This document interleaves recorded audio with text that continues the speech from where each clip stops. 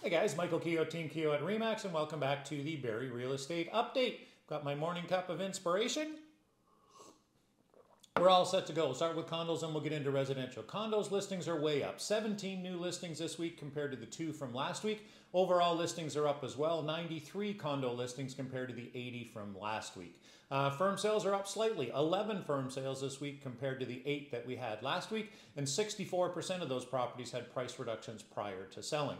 Residential listings are up. 45 new listings this week compared to the 39 that we had last week, and 40% of those properties are relisted properties. Overall listings are up slightly, 239 residential listings compared to the 233 from last week. Firm sales are way down. 22 firm sales this week compared to the 31 that we had last week, and 27% of those had price reductions prior to selling.